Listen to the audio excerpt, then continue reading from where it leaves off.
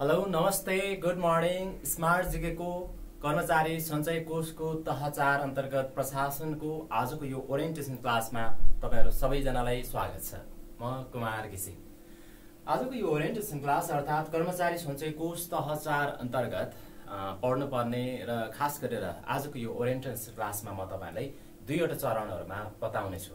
पहिलो कुरा भनेको लोकसेवाको तयारी गर्दै गर्दा हामीले विशेष गरी ख्याल राख्नुपर्ने कुराहरू के हुन् र लोकसेवा आयोगको परीक्षाहरूमा अन्य परीक्षा भन्दा फरक भएको हुनाले पनि हामीले पढ्नुपर्ने र यसमा ख्याल राख्नुपर्ने विषयहरू के हुन् र साथसाथै लोकसेवाको परीक्षाको तयारी गर्दै गर्दा हामीले थाहा पाउनुपर्ने कुराहरू के हुन् र यसमा चाहिँ जस्तै युनिभर्सिटीमा हामीले जसरी लेख्छौं त्यो भन्दा विशिष्ट शैलीमा विशिष्ट तरिकाले लेख्नु पर्ने हुन्छ र यस्तो अवस्थामा अर्थात् लोकसेवाको तयारी गर्दै गर्दा हामीले कसरी राम्रो र आफ्नो प्रभावकारी तरिकाले आफ्नो लेखनलाई अगाडि बढाउने भन्ने कुरा हेर्ने छौं र त्यसपछि अर्को सेक्सनमा चाहिँ म तपाईहरुलाई यो कर्मचारी सञ्चय कोषको तह 4 अन्तर्गत रहेको जुन सिलेबस छ यो सिलेबसको बारेमा पूर्ण रूपमा तपाईहरुलाई जानकारी दिनेछु। यसो भनौं खास गरी अहिलेको परिप्रेक्ष्यमा लोकसेवा तयारी गर्दै गर्दा तपाईले जुन स्ट्रगल गरिरहनु भएको छ यो कुरालाई मध्यनजर गर्दै गर्दा एउटा आशावादी भएर चाहिँ तपाईले तयारी गर्नुपर्ने हुन्छ। समय एक दिन सबैको आउँछ। कसैले 23 वर्षमा स्नातकोत्तर अर्थात् मास्टर डिग्री हासिल गरे र आफूले जब चाहिँ खोजे जस्तो जब अर्थात् खोजे जस्तो काम चाहिँ 11 वर्षपछि प्राप्त गरे, 10औं वर्षपछि प्राप्त गरे र त्यस्तै गरी कसैले चाहिँ 34औं वर्षमा चाहिँ उच्च शिक्षा अर्थात् मास्टर डिग्री कम्प्लिट गरे, स्नातकोत्तर हासिल गरे र आफूले चाहे जस्तो काम चाहिँ फेरि एकै वर्षमा पाए भने त्यस्तै कसैले 25औं वर्षमा चाहिँ कुनै पनि कम्पनीको निर्देशक भएर डाइरेक्टर भएर काम गरे तर 50औं वर्षमा उनको मृत्यु भयो। तर कसैले चाहिँ के भयो भने 50 वर्षमा उक्त पद पाए अर्थात् 50औं वर्षमा बल्ल निर्देशक भए, डाइरेक्टर भए तर 90 वर्षसम्म उसले शानले आरामले आफ्नो जिन्दगी बाँच्यो। यसको मतलब के बुझ्नुस् भने नेपालको समय वाशिंटन डीसी को भन्दा पनि 9 घण्टा 15 मिनेट के छ ढिलो छ। यसले फेरि के बुझ्नुस् भने अमेरिका चाहिँ नेपाल भन्दा ढिलो छ भन्न मिल्दैन। त्यस्तै गरी ओबामाले लगभग 55 वर्षमा चाहिँ राष्ट्रपतिबाट अवकाश लिए जबकि त्यही पद तपाईले थाहा छ। डोनाल्ड ट्रम्पले 70 वर्षमा र त्यस्तै गरी बाइडेनले चाहिँ कति वर्षमा 76औं वर्षमा सबैभन्दा ज्येष्ठ राष्ट्रपतिको रूपमा पनि उनी रह्यो। 76औं वर्षमा उनले चाहिँ के गरे सोही काम सुरु गरे, सोही समय प्राप्त गरे उनले अर्थात् उक्त पद चाहिँ उक्त समयमा प्राप्त गरे अर्थात् 76औं वर्षमा प्राप्त गरे। यो हिसाबले मैले भन्न खोजेको के हो भनेदेखि सबैजना यो रेसमा करियर बनाउने कुरामा र त्यस्तै गरेर जब अपर्च्युनिटीको कुरामा यी कुरामा चाहिँ सबैजनाको समय आफ्नै हुन्छ। सबैजना आफ्नै समयको रेसमा हुन्छ। फरक यति हो कोही तपाई भन्दा अगाडि जस्तो देखिएला, कोही तपाई भन्दा पछाडी जस्तो देखिएला। उनीहरू आफ्नो समयमा छन्। त्यस्तै गरी तपाईको आफ्नै समयमा हुनुहुन्छ। कसैले 18 वर्षमा नायब सुब्बामा नाम निकाल्न सफल भएका छन्, कोही 21 वर्षमा चाहिँ शाखा अधिकृत हुन सफल भएका छन्। त्यस्तै गरी कसैले चाहिँ त्यही पदमा पुग्नको लागि 35औं वर्ष कोर्नु परेको छ अर्थात् 35 वर्ष उमेरमा चाहिँ बल्ल कसैले उक्त पद प्राप्त गरेका छन् भने त्यस्तै गरी अरूलाई देखेर आफ्नो जीवन अरूको जीवनसँग चाहिँ तपाईले तुलना नगर्नुहोस्। समाजका नाना भान्ति किसिमका यति वर्षमा जागिर खाइसक्नुपर्छ, यति वर्षमा सन्तान जन्माइसक्नुपर्छ, यसरी जीवन बिताउनुपर्छ अर्थात् जीवन यो किसिमको हुनुपर्छ, यो सबै कुरा छाडिदिनुहोस्। समाजका नियमहरू सधैँ तपाईको लागि अनुकूल नहुन सक्छन् तर के कुरा चाहिँ याद गर्नुहोस् भनेदेखि आफूले सकेसम्म राम्रो गर्नुहोस्। कुनै न कुनै बेला कुनै समयमा केही न केही राम्रो तपाईले अवश्य पनि गर्न सक्नुहुन्छ। तपाई ढिलो हुनुहुन्न यो कुरामा चाहिँ तपाई आफै आत्मविश्वासी हुनुपर्छ। लोकसेवाको तयारी गर्दै गर्दा पनि त्यही नै हो। आफूले सके जति तयारी गर्नुहोस्, पढ्नुहोस्, निरन्तर रूपमा धैर्यता राख्नुहोस्, बी प्यासन, बी कन्फिडेन्ट। त्यस्तै गरी आफ्नो कर्मलाई चाहिँ निरन्तरता दिनुहोस्। एक दिन अवश्य पनि तपाई यसमा चाहिँ आफ्नो यात्रामा चाहिँ आफ्नो सफलताको यो संघर्षको क्रममा चाहिँ तपाई आफै एक न एक दिन सफल हुन अवश्य पनि सक्नुहुन्छ। त्यसैगरी यो सन्दर्भमा लोकसेवा आयोगको परीक्षाको प्याटर्नको बारेमा मैले तपाईलाई थोरै कुरा बताऊं जसमा चाहिँ स्क्रिनिङ टेस्ट भनेर प्रारम्भिकमा चाहिँ यस अन्तर्गत यो कर्मचारी सञ्चय कोषको बारेमा अलिकति म अहिले पछि नै चर्चा गर्छु। ओभरअलमा हेर्ने भनेदेखि लोकसेवा आयोगको परीक्षाको चरण अर्थात् यो एक्जामको स्टेप चाहिँ कस्तो छ भने स्क्रिनिङ टेस्टको रूपमा चाहिँ प्रारम्भिक रूपमा अरूतिर निजामती सेवा लगायतको उसमा चाहिँ लिने गरिन्छ। तर अन्य यो सङ्गठित संस्थाहरू अर्थात् सार्वजनिक संस्थान सङ्गठित संस्था अन्य समग्र उसमा चाहिँ त्यति अहिले यो लिएको देखिँदैन। नभएदेखि निजामती सेवामा जस्तै नायब सुब्बामा पनि शाखा अधिकृतमा पनि फर्स्टमा चाहिँ स्क्रिनिङ टेस्ट लिने गरेको छ, जसमा चाहिँ परीक्षाले लिएर गम्भीर नहुने किसिमका शिक्षार्थीहरू अर्थात् कम्पिटेटर्स अर्थात् उम्मेदवारहरूले चाहिँ यसबाट बाहिर निकाल्नु रहेको देखिन्छ स्क्रिनिङ टेस्टको हिसाबले हेर्दा। र अध्ययनको व्यापकता अर्थात् कम्प्रिहेन्सिभनेस र त्यस्तै गरेर एकदमै इमिडिएट डिसिजन गर्न सक्ने अर्थात् तत्काल निर्णय गर्न सक्ने क्षमताको परीक्षण गर्नका लागि र अर्को चाहिँ र्याङ्किङ डिटरमाइन गर्नका लागि अर्थात् र्याङ्क निर्धारण गर्नका लागि चाहिँ यो स्क्रिनिङ टेस्टलाई लिने गरेको पाइन्छ लोकसेवा आयोगको परीक्षाहरूमा। र सेकेन्ड स्टेपमा र तपाईँले खुसीको कुरा पनि के छ भनेदेखि यो फर्स्ट स्टेपको स्क्रिनिङ टेस्ट तपाईँले जिके पढ्नुहुन्छ नि, जस्तै विश्वको इतिहास पढ्नुहुन्छ, विश्वको इतिहासमा म्याग्ना कार्टाबाट सुरु गर्नुहुन्छ, बेलायतको गौरवमय क्रान्ति पढ्नुहुन्छ, फ्रान्सेली राज्य क्रान्ति पढ्नुहुन्छ, अमेरिकी स्वतन्त्रता सङ्ग्राम पढ्नुहुन्छ, अनि त्यस्तै गरेर रुसी राज्य क्रान्तिका कुराहरू भए, भारतीय स्वतन्त्रता सङ्ग्रामका कुराहरू भए।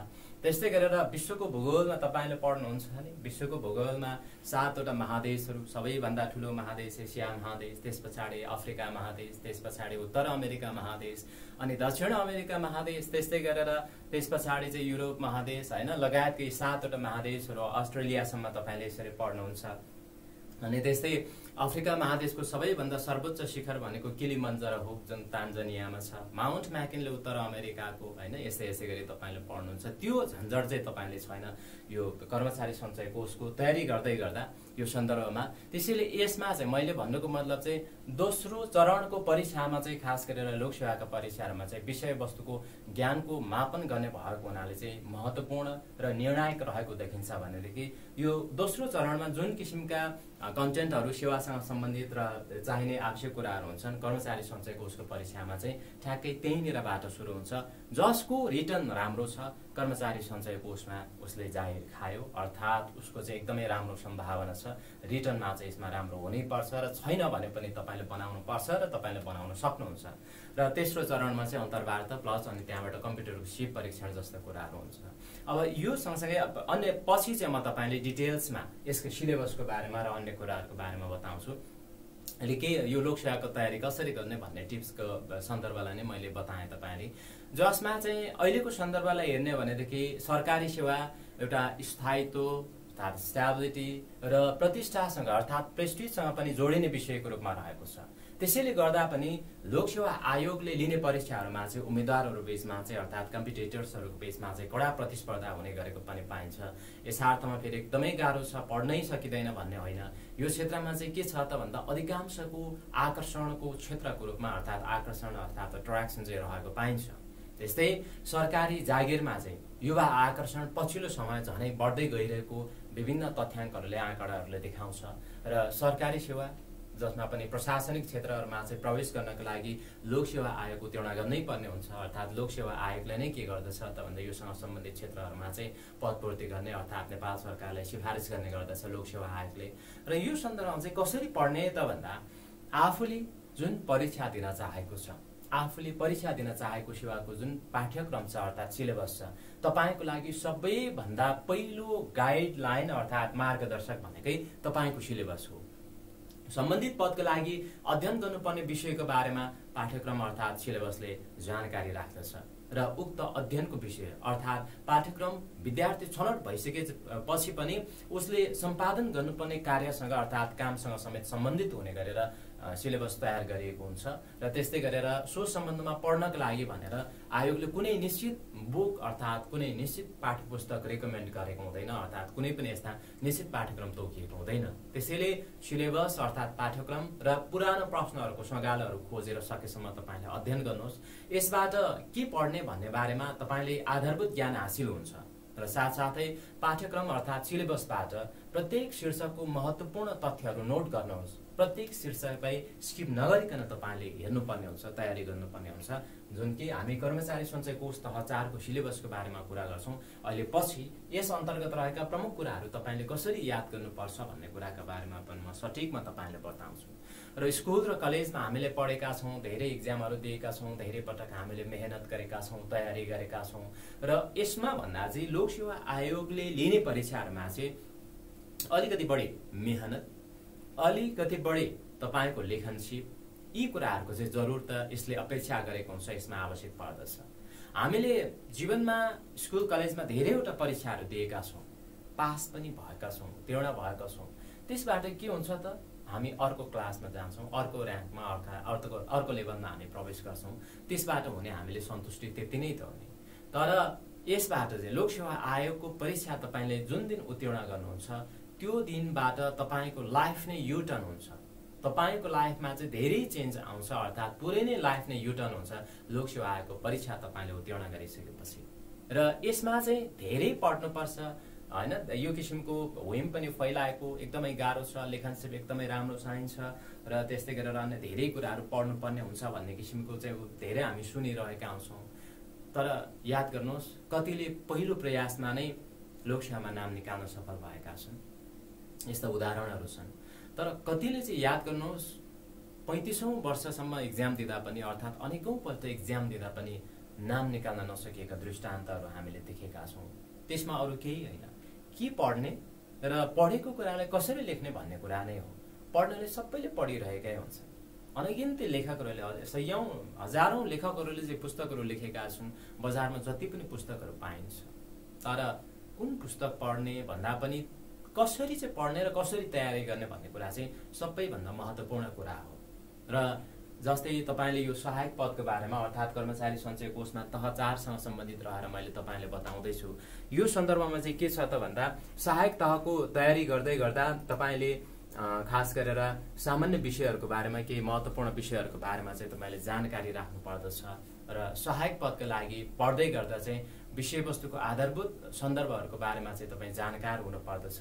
तर अधिकृत लेभल अर्थात् अफिसर लेभल वा सो भन्दा माथिको तयारी गर्दै गर्दा चाहिँ अझ सोही विषयवस्तुमा चाहिँ तपाईँले के आवश्यक पर्दछ त भन्दा, विस्तृत र विश्लेषणात्मक चेतको आवश्यक पर्दछ। अर्थात् विश्लेषणात्मक क्षमताको चाहिँ परीक्षाले अपेक्षा राखेको हुन्छ, सिलेबसले अपेक्षा राखेको हुन्छ। त्यसैले तपाईँमा त्यो किसिमको क्षमता चाहिँ बिल्डअप हुनु जरुरी छ।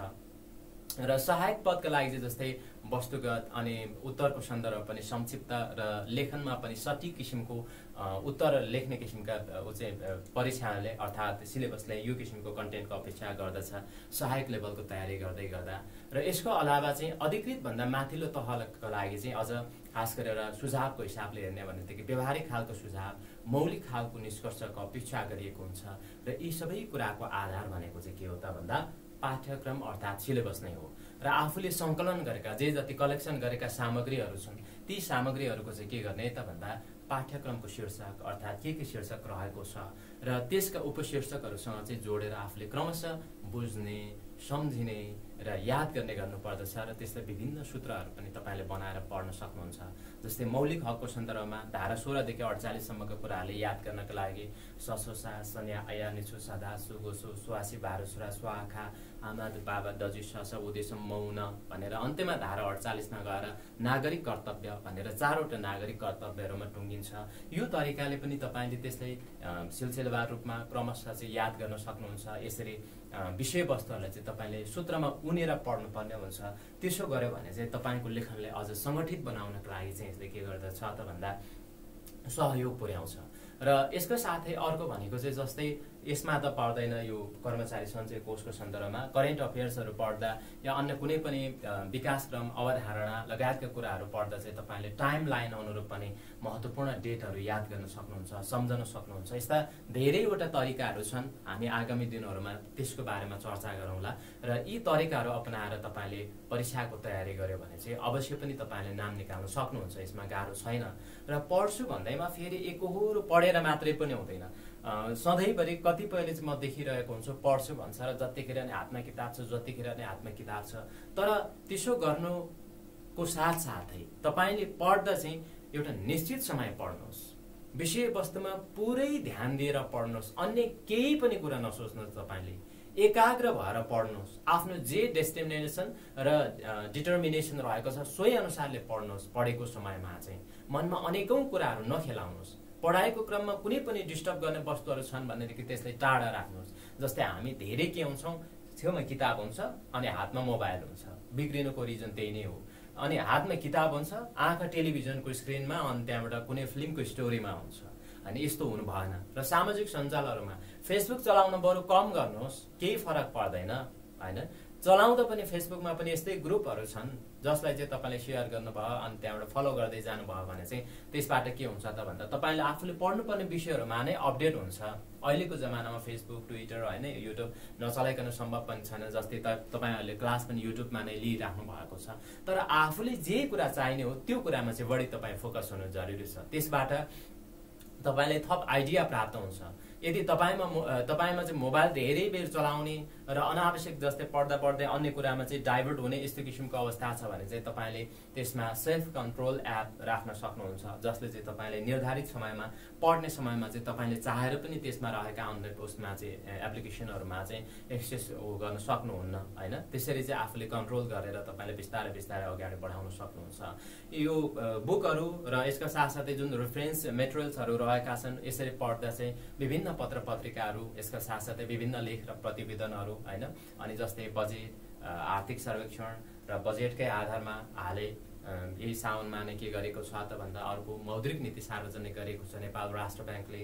अनि त्यस्तै गरेर उसले चाहिँ अडिटर जनरलले चाहिँ के गरेको छ त भन्दा महालेखा परीक्षकले अघिल्लो आर्थिक वर्षमा गरेका लेखा परीक्षणका प्रतिवेदन सार्वजनिक गरेको छ। यस्तो कुराहरू र सरकारका नीतिहरू के रहेका छन्, यी कुराहरू चाहिँ तपाईँले खोजेर पढ्नुहोस्। र त्यस्तै गरेर पढ्दा चाहिँ अझ प्लान बनाएर, स्ट्राटेजी बनाएर पढ्नुहोस्। र यसका साथसाथै बजारमा धेरै भ्याकेन्सीहरू खुलिरहेका हुन्छन्। यी भ्याकेन्सीहरू खुलिराख्ने सन्दर्भमा चाहिँ तपाईँले जस्तै उसमा नासोमा पनि एप्लाई गर्नुभयो, खरिदारमा पनि एप्लाई गर्नुभयो, कर्मचारी सञ्चय कोषमा पनि एप्लाई गर्नुभएको छ, राष्ट्र ब्याङ्कमा पनि एप्लाई गर्नुभएको छ, त्यस्तै गरेर वाणिज्य ब्याङ्कमा खुलेको छ त्यता पनि एप्लाई गर्नुभएको छ सपोज हैन। यस्तो अवस्था आयो भनेदेखि पनि तपाईँले कमन रूपमा आफूले जस्तै सहायक लेभलको तपाईँले उसमा चाहिँ सुब्बामा पढ्दै गरेको सिलेबस र कर्मचारी सञ्चय कोषको तह 4 मा पढ्दै गरेको सिलेबसका धेरै कुराहरू मिल्दाजुल्दा रहेका छन्। ती कुराहरूलाई कमन रूपमा पढ्न सक्नुहुन्छ। यसरी पढ्ने सन्दर्भमा तपाईँले के गर्नुहोस् भनेदेखि कर्मचारी सञ्चय कोषमा या कुनै पनि ठाउँमा चाहिँ तपाईँले आजको भोलि नै नाम निकाल्न सकिन्छ, निस्किन्छ भन्ने कुरामा मात्रै निश्चिन्त नभएर एउटा टार्गेट बनाउनुहोस्। एटलिस्ट भर्खरै सुरु गर्दै हुनुहुन्छ भनेदेखि, भर्खरै सुरु गर्दै हुनुहुन्छ भने, मैले दोहोऱ्याएँ यो कुरालाई, भर्खरै सुरु गर्दै हुनुहुन्छ भने 2 वर्षसम्मको टार्गेट राख्नुहोस्। म्याक्सिमम 2 वर्षसम्ममा एनी हाउ सम्भव भयो त्योभन्दा अगाडि नभए त्यतिखेरसम्ममा चाहिँ म कुनै पनि क्षेत्रमा चाहिँ राम्रो क्षेत्रमा चाहिँ यो सरकारी सेवामा प्रवेश गर्छु भनेर डिटरमाइन गर्नुहोस् र सोही अनुसारले चाहिँ टार्गेट बनाएर पढ्नुहोस्। जस्तै पहिलो टार्गेटमै तपाईँ सफल हुन पनि सक्नुहुन्छ। त्यसको लागि धेरै कुराहरू मिलाउनु पर्ने हुन्छ। तपाईँले सुन्दै जानु होला, हेर्दै जानु होला। यो क्लास अन्तिमसम्ममा तपाईँले त्यसको लागि महत्त्वपूर्ण टिप्सहरू प्राप्त गर्न सक्नुहुनेछ। र त्यस्तै गरेर परीक्षा अनुसार चाहिँ समय व्यवस्थापन गरेर पढ्नुहोस्। परीक्षा कहिले हुँदैछ, कहिले आउँदैछ, अब परीक्षा आउन कति छ हैन। अनि त्यसलाई हेरेर लामो समय छ भनेदेखि अलिकति गहन तरिकाले पढ्नुहोस्। छोटो समय छ भने त्यसका मुख्य किवर्डहरू के छन् सिलेबसमा उल्लेख भए अनुसारका विषयवस्तुहरूको त्यसकै किवर्डहरूलाई याद गर्नुहोस् र सोको आधारमा चाहिँ लेख्ने आफ्नो क्षमताको विकास गर्नुहोस्। र परीक्षा आउन लाग्यो भने चाहिँ विषयवस्तुलाई प्रायोरिटाइजेसन गरेर, प्राथमिकीकरण गरेर अब आउने विषय त छँदैछ त्यसले याद त गर्नै पर्यो, तर नआउने विषयहरू र गाह्रो विषयहरू कुन छन् ती गाह्रो विषयहरूलाई चाहिँ तपाईँले प्राथमिकीकरण गरेर पढ्नुहोस्। परीक्षा आउनै लाग्ने सन्दर्भ रहेको छ भनेदेखि 2 वा 2 भन्दा बढी सेवाहरूको तयारी गर्दै हुनुहुन्छ भने मैले अगाडि पनि बताएको छु, त्यसका चाहिँ कमन कुराहरू चाहिँ सँगसँगै पढ्नुहोस्, अर्थात् एकैपटक पढ्नुहोस् र यसरी पढ्दै गर्नुहोस्। र त्यसपछि अर्को कुरा भनेको चाहिँ के हो भनेदेखि गाह्रो लाग्ने विषयहरूलाई चाहिँ बढी ध्यान दिनुहोस्, बढी प्राथमिकता दिनुहोस्। विगतको परीक्षामा कस्तो खालको प्याटर्नको अर्थात् कस्तो ढाँचाको प्रश्न सोधेको छ त्यो कुराहरूले हेरेर तपाईँले पढ्नुहोस्, तयारी गर्नुहोस्। तर याद रहोस् लोकसेवाका परीक्षामा चाहिँ प्रश्नहरू प्रायःजसो दोहोरिए तापनि फरक तरिकाले सोधिरहेका हुन्छन्। यसमा चाहिँ तपाईँले ख्याल गर्नुहोला। टियुको चाहिँ जस्तै सेम जस्ताको तस्तै प्रश्नपत्र चाहिँ रिपिट भयो भन्ने किसिमका कुराहरू हामीले सुनिरहेका हुन्छौँ। लोकसेवामा रिपिट भए तापनि ठ्याक्कै त्यही नै प्रश्न चाहिँ कपी पेस्ट हुने अवस्था चाहिँ हुँदैन। र मैले देख्दा चाहिँ कस्तो छ भनेदेखि धेरैजना अब परीक्षा हुने भएपछि विज्ञापन प्रकाशित भएपछि किताब खोज्नतिर लाग्छन् बल्ल। साथीको लहैलहैमा छिनभरको जोसमा चाहिँ एकैछिन भलक्क उम्लेर चाहिँ लोकसेवाको तयारी गर्छु भनेर अनावश्यक रूपमा हौसिनु हुँदैन। किनभने यसले एकपटक दुईपटक परीक्षा दिँदा पनि नाम ननिस्केपछि चाहिँ हतोत्साहित बनाउँछ तपाईँले। तपाईँले वर्षौँदेखि लोकसेवा तयारी गरेर बसेका साथीहरूसँग प्रतिस्पर्धा गर्नुपर्ने अवस्था हुन्छ। त्यस्तो अवस्थामा चाहिँ वर्षौँदेखि तयारी गरेका साथीहरूको चाहिँ अवस्था राम्रो हुन्छ र आफू कमजोर हुन्छ। आफ्नो जुन पक्ष चाहिँ कमजोरी रहेको छ त्यो पक्षहरूलाई चाहिँ तपाईँले सुधार गर्नुपर्छ। र यसमा उक्त प्रतिस्पर्धीहरूलाई जित्नका लागि चाहिँ तपाईँले भाग्यले मात्रै पनि साथ नदिन सक्छ। यसमा तपाईँसँग विषयवस्तुको ज्ञान हुनुपर्छ। त्योसँग सम्बन्धित चाहिँ तपाईँले आवश्यक पर्ने कुराहरूको बारेमा तपाईँले नलेज हुनु जरुरी छ। यदि परीक्षा चाहिँ जस्तै अहिले कतिपय अवस्थामा उसमा चाहिँ अदालतमा मुद्दा पर्ने, परीक्षा ढिलो हुने यस्ता किसिमका अवस्थाहरू रहेका छन् र कतिलाई चाहिँ परीक्षा ढिलो हुने भइरहेको छ, अर्थात् छिटो परीक्षा भइदियो हुन्थ्यो भन्ने किसिमको हुटुटी मात्रै नभएर पनि परीक्षाको लागि तपाईँ कति तयारी हुनुभएको छ यो कुराले चाहिँ तपाईँको लोकसेवा तयारीको भविष्यलाई चाहिँ यो कुराले डिटरमाइन गर्छ। त्यसैले पर्याप्त समय छ भनेदेखि गहन तरिकाले पढ्नुहोस्। तपाईँले त्यसमा याद गर्नुहोस्। पर्याप्त समय छँदा हामीसँग के हुन्छ भनेदेखि अर्थात् हामीसँग प्रतिस्पर्धा गर्ने साथीहरूले मजाले त्यसको खारिएर तयारी गर्न भ्याइसकेको हुन्छ र समय छँदैछ नि भनेर ढुक्कले नबस्नुहोस्। र यस्तो अवस्थामा चाहिँ आधारभूत तयारीले तपाईँले चाहिँ एकदमै राम्रो तयारी गरेका साथीहरूले जित्नको लागि अर्थात् उनीहरूभन्दा अगाडि पुग्नको लागि तपाईँ सफल नहुन पनि सक्छ। र यसो भन्दामा फेरि नआत्तिहाल्नुहोस्। यसमा चाहिँ सबैको मैले अगाडि पनि तपाईँले सुरुमै त्यही इक्जाम्पल दिएको छु। सबैको आफ्नै किसिमको देशकाल परिस्थिति वातावरण आर्थिक अवस्था लगायतका सबै कुराहरू चाहिँ सबैको फरक फरक छ र यो हिसाबले पनि तपाईँको जस्तै अरू प्रतिस्पर्धी साथीहरूको पनि आफ्नै किसिमको समस्या छन् हुन्छन् र कसैले उमेरले साथ नदिइरहेको अवस्था पनि हुन्छ, कसैले आर्थिक अभावले बढी समस्याग्रस्त र तनावग्रस्त बनाइरहेका अवस्था पनि हुन्छन् र त्यस्तै गरेर उमेर छँदैछ नि अझै पनि समय छँदैछ नि भनेर कहिले पनि यस किसिमको बहाना नबनाउनुहोस्। र तयारी गर्दै गर्दा अहिले लोकसेवाको तयारी गर्दै गर्दा चाहिँ आजैदेखि तयारी गर्ने हो तपाईँले र भोलिको लागि साँचेर नराख्नुहोस्। उक्त कुराहरू मनन गर्दै तपाईँले अरूको कमजोरी खोज्नु खोताउनु भन्दा पनि आफ्नो कमजोरी के छ भन्ने कुरा पत्ता लगाएर आफूलाई चाहिँ सक्षम बनाउँदै सबल बनाउँदै लैजानुहोस्। त्यसबाट चाहिँ तपाईँको लोकसेवामा नाम निस्किने सम्भावना निश्चित हुन्छ। एक दिन अवश्य पनि नाम निस्किन्छ। र आफ्नो अध्ययनलाई चाहिँ मजबुत राख्नको लागि चाहिँ बारम्बार पढिराख्नुहोस्, दोहोऱ्याइराख्नुहोस्। करियर बनाउने सवालमा चाहिँ धेरैजनाले मन बदलिरहेको हुन्छ। लोकसेवाको एक दुईपटक इक्जाम दिन्छ, नाम ननिस्केपछि पासपोर्ट पनि बनाइन्छ, उतातिर एप्लाई पनि गरिन्छ, अनि त्यस पछाडि दोहोरो हुन्छ, दोधार हुन्छ। होइन, त्यसो नगर्नुहोस्। एउटा डिटर्मिनेसन, एउटा तपाईँको दृढता भन्ने चाहिँ हुनैपर्छ र लोकसेवाको तयारीमा जोड्दा पनि तपाईँले निश्चिन्त भएर चाहिँ पूर्ण रूपमा चाहिँ यसैमा डिटरमाइन भएर पनि लाग्नुहोस्। र त्यस्तै गरेर अन्यथा तपाईँले धेरै मेहनत गर्नुहुन्छ, दुःख गर्नुहुन्छ, पढ्नुहुन्छ, तपाईँको समय बर्बाद हुन्छ, तपाईँको उमेर बित्छ। यसमा चाहिँ धेरैजनाको त्यो अवस्थाहरू पनि भएका हामीले देखेका छौँ। त्यसैले एउटै लक्ष्य लिएर चाहिँ लोकसेवामा नाम निकाल्छु भन्ने दृढ सोच बनाउनुहोस् र व्यावहारिक हिसाबले चाहिँ समस्याहरूको बढी दबाब नलिनुहोस्। समस्या सबैको हुन्छ र समाधान हुँदै पनि जान्छ र समाधान पनि हुन्छ। समस्या भनेको यो सबैको साझा कुरा पनि हो र तनाव व्यवस्थापन गरेर अध्ययनलाई चाहिँ हामीले सन्तुलित रूपमा अगाडि बढाउनु पर्छ। त्यसो भयो भने चाहिँ हामी लोकसेवामा नाम निकाल्न सक्छौँ र सधैँ सकारात्मक सोच्नुहोस्। सधैँभरि म गर्न सक्छु भन्ने किसिमको आफूमा चाहिँ त्यस किसिमको क्षमताको चाहिँ विकास गर्दै जानुहोस् र म सफल हुन्छु भन्ने कुरामा चाहिँ विश्वास गर्नुहोस्। त्यसबाट तपाईँमा जहिले पनि सकारात्मक ऊर्जा पैदा हुन्छ। यसले चाहिँ तपाईँमा केही गर्न सक्छु भन्ने जोस जाँगरको चाहिँ के गर्दछ त भन्दा अभिवृद्धि गर्दै लैजान्छ। र पढाइले मात्रै नाम ननिस्किने भएर यसरी सबै कुराको चाहिँ तपाईँले व्यावहारिक कुराहरूको पनि व्यवस्थापन गर्दै जानुपर्छ, जसले चाहिँ यसरी सन्तुलित बनाएर पढ्दा चाहिँ त्यसबाट चाहिँ राम्रो प्रतिफल तपाईँले प्राप्त हुन्छ। र मन लाग्दा चाहिँ अब आज आफूले जोस जाँगर चल्यो, यो कुरा सुनिसकेपछि पढ्छु, यस्तो गर्छु उस्तो गर्छु भन्ने लाग्छ, अनि त्यहाँबाट 2-4 दिन मजाले दिन रात गरेर मेहनत गरेर घोटेर पढ्न थाल्छ, अनि त्यसपछि 2-4 दिनपछि अनि त्यहाँबाट ज्वरो आउन थाल्छ, हेल्थ बिग्रिन्छ, खानपिन मिल्दैन, के हुन्छ होइन। अनि त्यस पछाडि यसरी पढाइमा लत बसाल्न सकिँदैन। बिस्तारै बिस्तारै पढ्दै जानुपर्छ। यसमा पनि एकैचोटि गाह्रो विषयमा गएर ठोक्किनु भयो भने त है गाह्रो रहेछ लोकसेवाको परीक्षा भनेको भन्ने हुन्छ। त्यसैले सुरु गर्दा सजिलो कुराबाट पढ्नुहोस् होइन, थालनी सजिलो कुराबाट सुरु गर्नुहोस्, थालनी गर्नुहोस्। यसबाट तपाईँमा कन्फिडेन्स बढ्दै जान्छ। यस गर्न सकिने रहेछ, पढियो बुझियो यति कुरा बुझेन अर्को पनि त बुझ्न सक्छु अनि यसरी स्टेप बाई स्टेप जानुहोस् र आफूलाई कहिले पनि अरूसँग चाहिँ कम्प्यारेटिभली तुलना नगर्नुहोस्। आफू जस्तो छ जहाँ छ आफ्नो र जे छ त्यसैबाट नै तपाईँले सुरु गर्नुहोस्, अध्ययनको थालनी गर्नुहोस् र इतिहास मिति परिभाषा यस्ता तथ्याङ्क लगायतका विषयहरू पढ्दै जाँदा चाहिँ डे टु डे हाम्रा क्रियाकलापहरूसँग चाहिँ तपाईँले लिङ्क गर्दै जोड्दै यसरी पढ्दै जान सक्नुहुन्छ र पढेको कुराहरूलाई चाहिँ बिहान बेलुका अथवा बेलुका एकचोटि सम्झिनुहोस्, पुनर्वलोकन गर्नुहोस् अनि त्यस पछाडि बिहान उठ्न साथै मैले हिजो के पढेँ भनेर एकचोटि सरसर्ती सम्झिनुहोस् र त्यस्तै गरेर विषयवस्तु यसरी एक अर्कामा चाहिँ जोडेर पढ्दा के हुन्छ भनेदेखि सधैँभरिले सम्झिरहने हुन्छ, याद रहिरहन्छ र कुनै पनि एउटा तथ्याङ्क चाहिँ अर्को तथ्याङ्कसँग तपाईँले जोडेर पढ्न सक्नुहुन्छ। योभन्दा अगाडि सामान्य ज्ञानको मजाले तयारी गर्नुभएको छ भनेदेखि आर्थिक विषय भन्ने टपिकसँग अर्थात् आर्थिक विषयसँग सम्बन्धित कुराहरू जस्तै कृषिसँग सम्बन्धित कुरा पढ्नु भएको छ, वाणिज्य या व्यापारसँग सम्बन्धित कुराहरू पढ्नु भएको छ, ब्याङ्किङ मुद्रा र जस्तै मौद्रिक नीति पढ्दै गर्दा तपाईँले वित्तीय नीतिसँग सम्बन्धित कुराहरू पढ्नु भएको छ।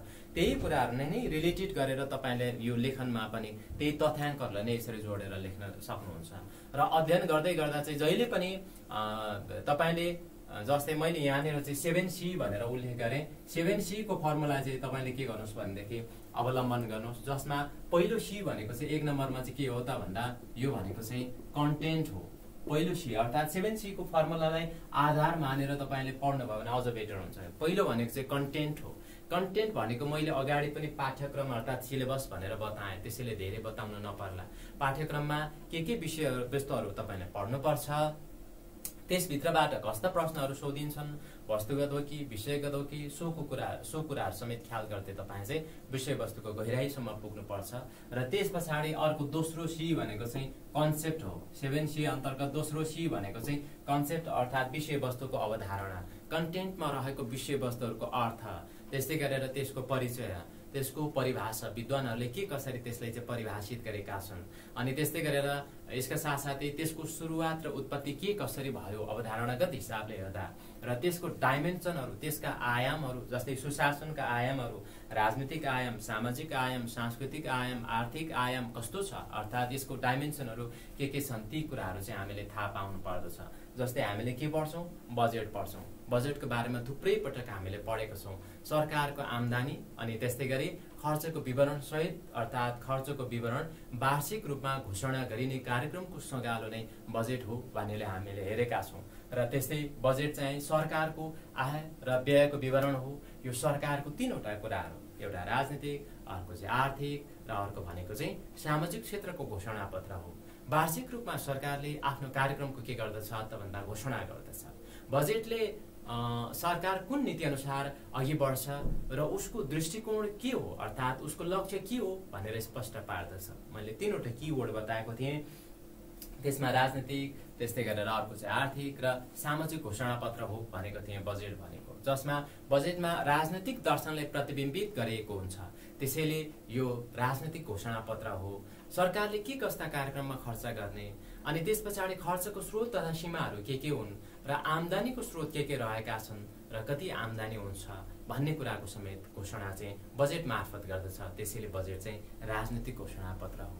सरकारका कार्यक्रमले आवश्यक पर्ने खर्च कति हो अनि यसका प्राथमिकताका क्षेत्रहरू के हुन्, त्यस्तै गरी सरकारको वित्तीय नीति अर्थात् यो फाइनेन्सियल पोलिसी चाहिँ कस्तो हुने भन्ने कुरा पनि के हुन्छ त भन्दा बजेटमा पुष्टि गरिएको हुन्छ। त्यसैले बजेट के हो, सरकारको आर्थिक दस्तावेज हो।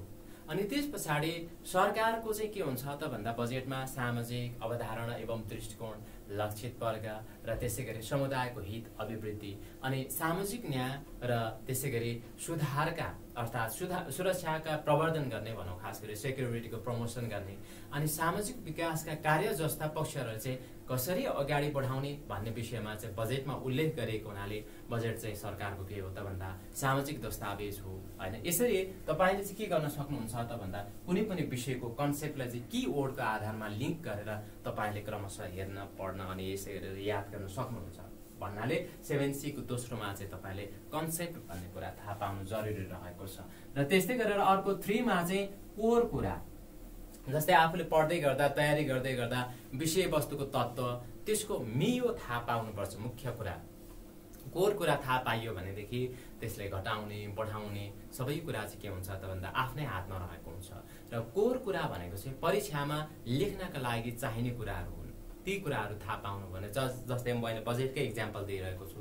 बजेट विश्वसनीय, यथार्थपरक, जानकारीमूलक, विवेकशील, विस्तृत र प्रोत्साहनमूलक हुनुपर्दछ र नियन्त्रणात्मक हुनुपर्दछ भनेर मैले भने अब यसलाई चाहिँ तपाईँले कोर कुराको रूपमा चाहिँ अलिकति डिटेल्समा लेख्नका लागि 2R, 2I र 3C, 2R अनि त्यस पछाडि 2I र 3C भनेर पनि तपाईँले यसलाई यसरी सम्झिराख्नुहुन्छ।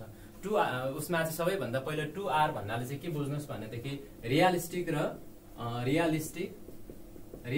र अनि त्यस्तै गरेर ऱ्यासनल। बजेट कस्तो हुनु पर्यो त भन्दा रियलिस्टिक यथार्थपरक हुनु पर्यो र ऱ्यासनल अर्थात् तार्किक हुनु पर्यो भन्ने कुरा बुझ्नुहोस्।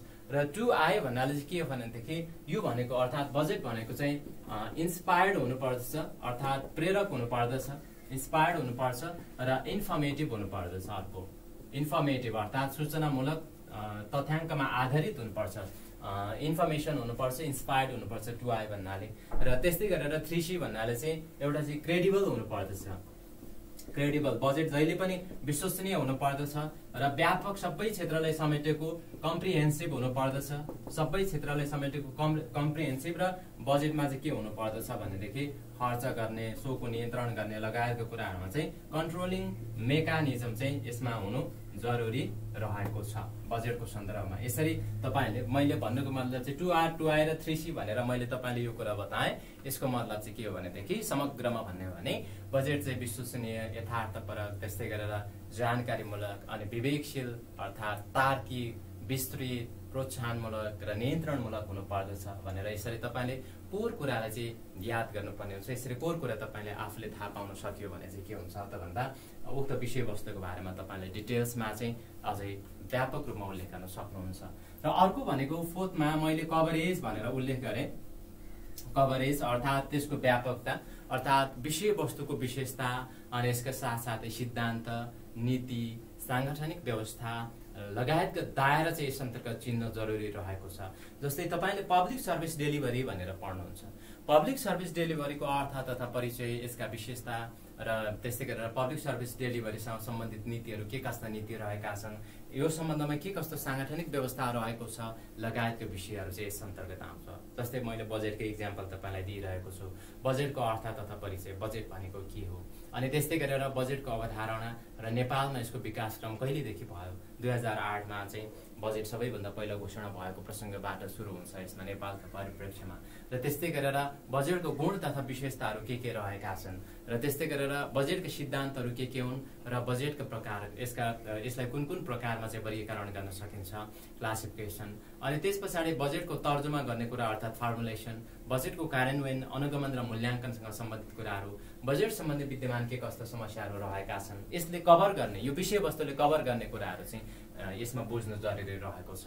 र अर्को तपाईँले मेन थाहा पाउने कुरा भनेको चाहिँ कन्टेक्स्ट भन्ने कुरा चाहिँ सिलेबसमा रहेको जुन विषयवस्तु छ उक्त विषयवस्तुको कन्टेक्स्ट चाहिँ तपाईँले थाहा पाउनु एकदमै महत्त्वपूर्ण कुराको रूपमा, पाटोको रूपमा रहेको छ।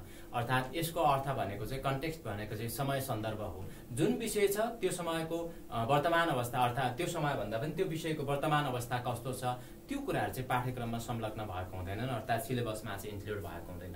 आफूले बलियो गरी उभ्याउनका लागि चाहिँ यी कुराहरूमा पनि आफू चाहिँ जानकार हुनुपर्दछ। मैले बजेटको इक्जाम्पल तपाईँले बताउँदै आएको छु। अहिलेको अवस्थामा के छ, बजेट तर्जुमा गर्ने सन्दर्भमा बाह्य व्यक्तिहरूको चलखेल र करको दर निर्धारणमा चाहिँ त्यसबाट पर्ने असर र प्रभावको सन्दर्भ रहेको छ।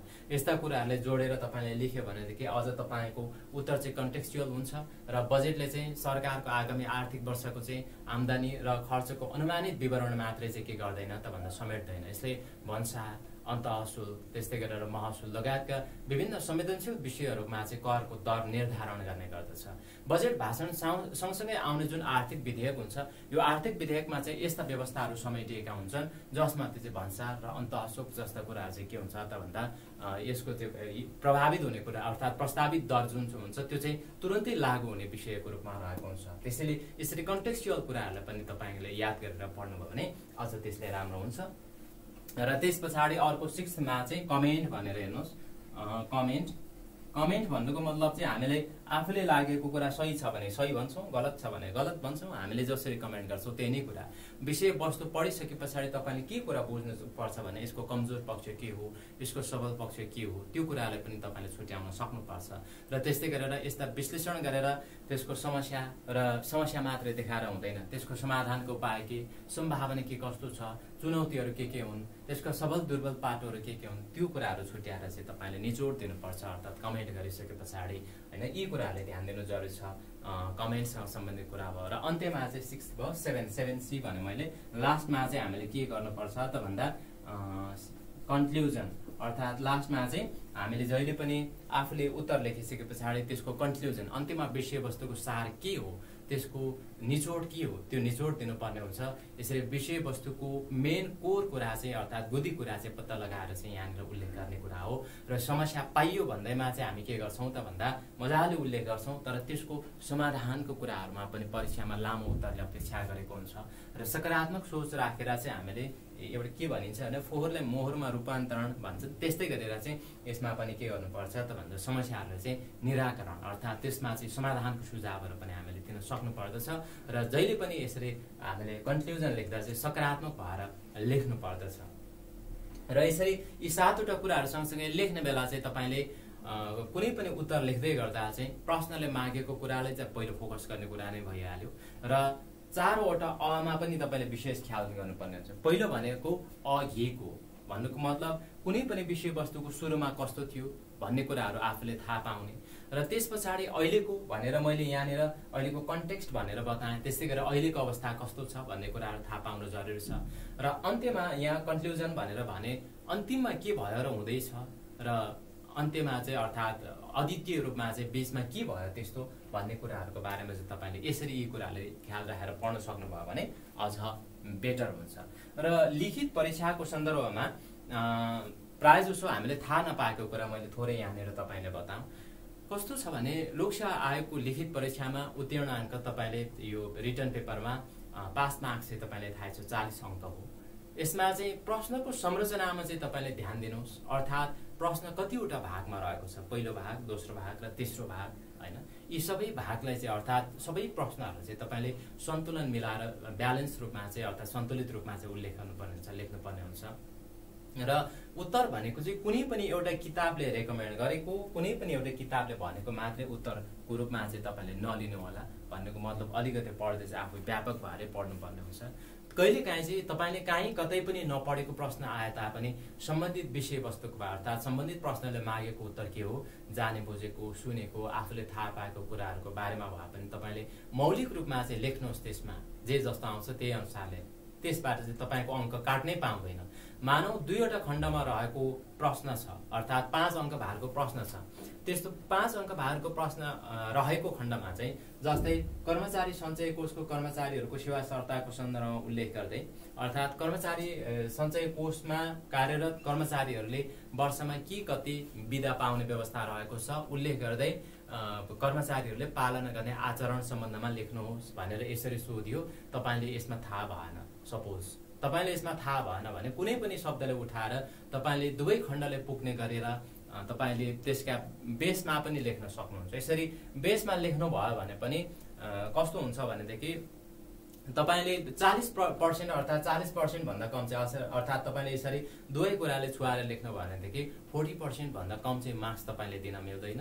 र त्यस्तै गरेर तपाईँले जतिसुकै फुल बुट्टा भरेर सुनकै बुट्टा हालेर लेख्नुहोस्, तपाईँले 60% भन्दा माथि कुनै पनि मार्क्स अर्थात् कुनै पनि अङ्कमा उसमा प्रश्नमा चाहिँ अङ्क दिइन्छ भन्ने छैन। भन्नुको मतलब 10 अङ्क भारको प्रश्न छ, 10 अङ्क भारको प्रश्न छ भनेदेखि तपाईँले जतिसुकै फुल बुट्टा भरेर लेखे तापनि तपाईँले 6 भन्दा माथि दिँदा चाहिँ के गर्नुपर्छ भने जो कपी जाँचक छ उसैले चाहिँ स्पष्टीकरण लेख्नुपर्ने हुन्छ, किन चाहिँ त्योभन्दा बढी दियो भनेर। तपाईँले जतिसुकै उ गरेर अर्थात् केही न केही तपाईँले त्यो विषयवस्तुलाई छोएर त्यसलाई आधार मानेर लेख्नु भयो भनेदेखि तपाईँले 4 भन्दा अर्थात् 40% भन्दा बिलो अर्थात् 10 अङ्कमा 4 भन्दा तल चाहिँ अनि त्यहाँबाट दिँदाखेरि अर्थात् यसरी दिन पनि मिल्दैन। सो अनुसारले चाहिँ तपाईँले लेखेको छ भने लेखे अनुसारले चाहिँ दिन्छ। त्यो हिसाबले पनि तपाईँले आफूले थाहा पाएको आफ्नो मौलिक कुरा पनि त्योसँग विषयसँग सम्बन्धित रहेर लेख्नुहोस् भन्नुको अर्थ चाहिँ त्यो हो। त्यसकारण तपाईले सबै प्रश्नको उत्तर लेख्नै पर्छ र सबै खण्डलाई महत्त्व दिनै पर्दछ। यसो गर्दा चाहिँ 5 अङ्कमा 2 ल्याए पनि अनि त्यस्तै गरेर 10 अङ्कमा 4 अङ्क ल्याए तापनि पास हुने अङ्कसम्म त जसरी पनि आउँछ तपाईको 40 मा अर्थात् 100 मा 40 सम्म जसरी पनि आइहाल्छ, गाह्रो छैन। खाली तपाईले म सक्छु भन्ने आत्मविश्वास लिएर चाहिँ यसरी लेख्नु पर्ने हुन्छ। यसको अतिरिक्त साधारण भाषागत त्रुटिहरुमा पनि विशेष ख्याल राख्नुहोस् हैन। डी को अनिवार्य रूपमा दिनुहोस् नेपालीमा लेख्दै गर्दा र ह्रस्व दीर्घ अनि पूर्ण विराम हैन। नेपाली शब्द मात्र प्रयोग गर्ने र स्थानीय शब्दहरु चाहिँ लोकल लेभलका आफ्ना त्यस्ता ल्याङ्ग्वेजहरु चाहिँ प्रयोग नगर्ने र अंग्रेजी शब्द चाहिँ तपाईले वर्डहरु चाहिँ युज गर्न सक्नुहुन्छ लेख्दै गर्दा। यसरी चाहिँ तपाईले लेख्नुपर्ने हुन्छ परीक्षामा। त्यसो भयो भने चाहिँ तपाईको लेखाइ पनि अझ बेटर हुन्छ र राम्रो हुन्छ।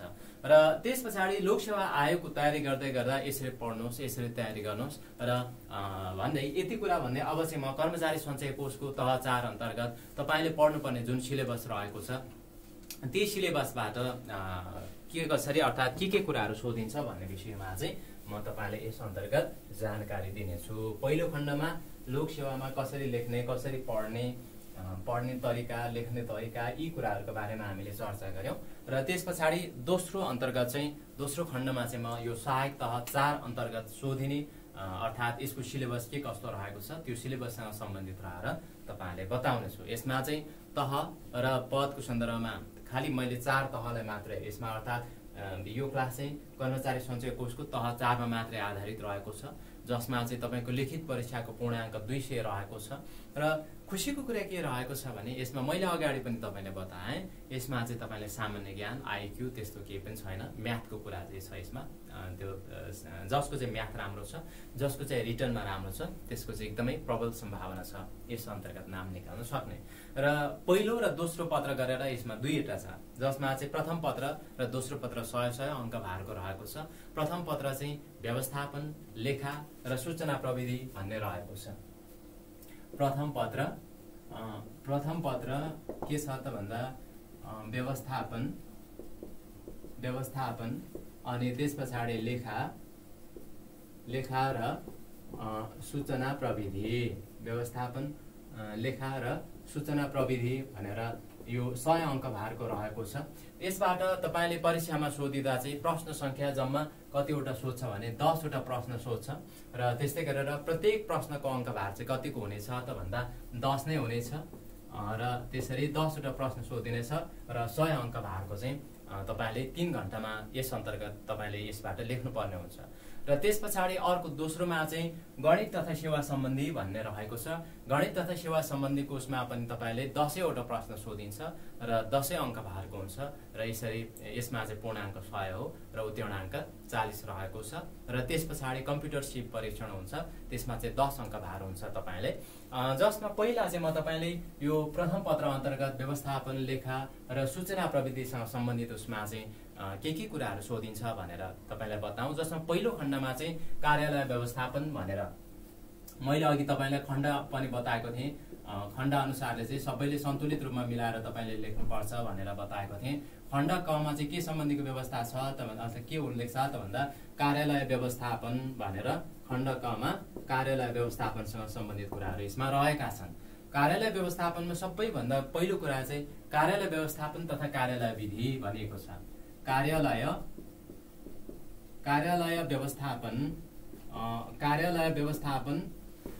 व्यवस्थापन तथा कार्यविधि भनेर उल्लेख गरिएको छ। यसको मतलब चाहिँ के हो भने अर्थात् यसभित्र तपाईले पढ्दा चाहिँ हामीले पढेका छौं, सायद तपाईले पढ्नु भएको होला। कार्यालय व्यवस्थापन तथा कार्यविधि अन्तर्गत संगठन अर्थात् कार्यालय भनेको अफिस भनेको चाहिँ संगठन तथा संस्थाको उद्देश्य हासिल गर्ने स्थान नै कार्यालय हो। संस्थाको उद्देश्य प्राप्तिका लागि बनाइने योजना, त्यस्तै गरेर संगठन, नेतृत्व, भौतिक एवं वित्तीय स्रोत साधन लगायतका कुराहरू चाहिँ कार्यालय व्यवस्थापन भित्र पर्दछ भनेर कार्यालय व्यवस्थापनको सन्दर्भमा यस किसिमको व्यवस्था रहेको छ। र त्यस्तै कार्यालय व्यवस्थापनले चाहिँ के कुराहरूले समेट्दछ त भन्दा सांगठनिक नीति, कार्यविधि, स्रोत साधनको परिचालन गर्ने कुराहरू र त्यसको व्यवस्थापनसँग सम्बन्धित कुराहरू चाहिँ यसले अर्थात् कार्यालय व्यवस्थापनले चाहिँ के गर्दछ त भन्दा समेट्दछ। र त्यस्तै गरी कार्यालय व्यवस्थापनलाई हामीले अर्थात् इंग्लिशमा लेख्न साथीहरूले चाहिँ लेख्दा कसरी लेख्न सक्नुहुन्छ भनेदेखि office management involves the planning, design, implementation of work in an organization and its offices भनेर तपाईले कार्यालय व्यवस्थापनको बारेमा यसरी अर्थात् इङ्ग्लिसमा लेख्ने हो भनेदेखि त्यसरी लेख्न सक्नुहुन्छ र खास गरेर कार्यालय व्यवस्थापनले के कुरालाई इन्क्लुड गर्दछ त भन्दा creating a focused work environment अर्थात् काम गर्नको लागि उपयुक्त किसिमको कार्य वातावरणको निर्माण र अर्को भनेको चाहिँ guiding and coordinating the activities of office personal अर्थात् कर्मचारीहरूको बीचमा चाहिँ कर्मचारीहरूलाई निर्देशन गर्ने नियन्त्रण गर्ने समन्वय गर्ने लगायतको कुराहरू चाहिँ यस अन्तर्गत पर्दछ कार्यालय व्यवस्थापन भन्नाले र त्यस्तै गरेर अर्कोमा चाहिँ अभिलेख व्यवस्थापन रहेको छ दोस्रोमा अभिलेख व्यवस्थापन यस अन्तर्गत दोस्रोमा हेरेन भनेको अभिलेख व्यवस्थापन अर्थात् यसलाई चाहिँ हामी रेकर्ड म्यानेजमेन्ट भन्छौँ अभिलेख व्यवस्थापन र सञ्चार प्रणाली भनिएको छ यसमा अभिलेख व्यवस्थापन र सञ्चार प्रणाली अभिलेख व्यवस्थापन यसमा पहिलो कुरा अभिलेख भन्ने रहेको छ अभिलेख व्यवस्थापनको सन्दर्भमा अभिलेख भन्नाले चाहिँ कार्य सम्पादनको सिलसिलामा सिर्जना भएका र त्यस्तै गरी भविष्यमा प्रयोगमा ल्याउन सकिने किसिमका प्रमाणका रूपमा रहने तथ्य तथा सूचनाहरूको औपचारिक लेखोटलाई नै अभिलेख भनिन्छ भनेर हामी भन्न सक्छौं र त्यस्तै गरेर अभिलेख भन्नाले चाहिँ कार्यालयमा सिर्जना भएका वा प्राप्त चिठीपत्र र त्यस्तै गरेर अन्य विभिन्न किसिमका कागजातहरू यी कुराहरूलाई तिनको विषय अनि त्यसपछाडि तिनको प्रकृति र तिनको महत्त्वका आधारमा चाहिँ सङ्कलन वर्गीकरण र प्राथमिकीकरण गरेर व्यवस्थित गर्ने कार्य चाहिँ अभिलेख व्यवस्थापन हो भनेर हामी भन्न सक्छौं अर्थात् records management as called RM in short is the supervision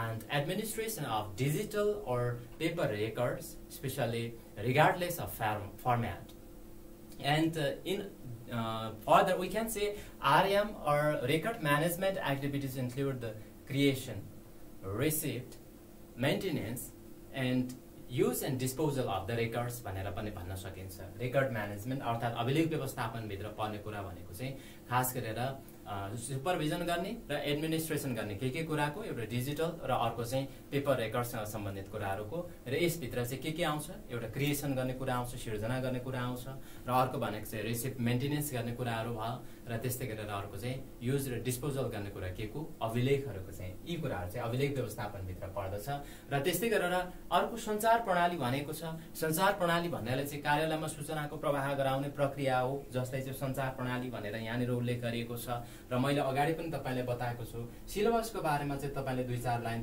2-4 bullet चाहिँ यसरी थाहा पाउनु पर्दछ परीक्षाको लागि अर्थात् यसरी थाहा पाउनुभयो भने तपाईलाई अझ राम्रो हुन्छ अर्थात् तपाईले चाहिँ यसरी हेर्नै पर्ने हुन्छ र त्यस्तै गरेर सूचना तयार भइसके पछाडि त्यसका उपभोक्तासम्म पुर्याउने जुन प्रक्रिया छ त्यसलाई हामी सञ्चार भन्छौं भनेदेखि यो एउटा व्यवस्थापकीय औजारको रूपमा म्यानेजमेन्टको एज अ टुलको रूपमा चाहिँ यस्ता सार्वजनिक संस्थाहरूमा संगठनहरूमा चाहिँ यसको प्रयोग गरिएको हुन्छ र त्यस्तै गरी अर्को तेस्रोमा चाहिँ व्यवस्थापनको सिद्धान्त कार्य तथा कार्यहरू तेस्रोमा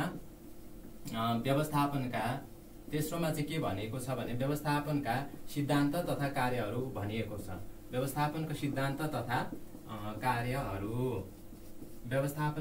तथा कार्यहरू अर्थात् संगठनात्मक लक्ष्य प्राप्तिका लागि चाहिँ आवश्यक स्रोत साधनहरूको संकलन अनि त्यस्तै तिनीहरूको समन्वय तथा तिनको चाहिँ प्रभावकारी तवरले परिचालन गर्ने कार्यलाई व्यवस्थापन भनिन्छ भनेर व्यवस्थापन भनेको के हो भन्ने कुरालाई हामी भन्न सक्छौं र अर्को अर्थमा भन्नुपर्दा चाहिँ व्यवस्थापन भन्नाले कार्यगत दृष्टिकोणमा योजना निर्माण गर्नुको साथै संगठन र निर्देशन गर्ने अनि कर्मचारीहरूको चाहिँ परिचालन तथा नियन्त्रण गर्ने कार्य नै व्यवस्थापन हो भन्न सकिन्छ अर्थात् management means directing and controlling a group of people or an organisation to reach goal अर्थात् कुनै पनि संगठन या संस्थाको चाहिँ निर्धारित लक्ष्य उद्देश्य हासिल गर्नका लागि चाहिँ यसमा चाहिँ कर्मचारी र अन्य उपलब्ध स्रोत साधनहरूको व्यवस्थापन गर्ने कार्य हो र यसको सिद्धान्त अन्तर्गत चाहिँ हामी के कुराहरू हेर्छौं त भन्दा वैज्ञानिक व्यवस्थापनको सिद्धान्त प्रशासकीय व्यवस्थापनको सिद्धान्तहरू सन् 1940 पूर्व रहेको थियो र 40 पछिको कुरामा चाहिँ व्यवहारिक विज्ञानको सिद्धान्त अर्थात् व्यवहार विज्ञानको सिद्धान्त भनेर व्यवस्थापनको क्षेत्रमा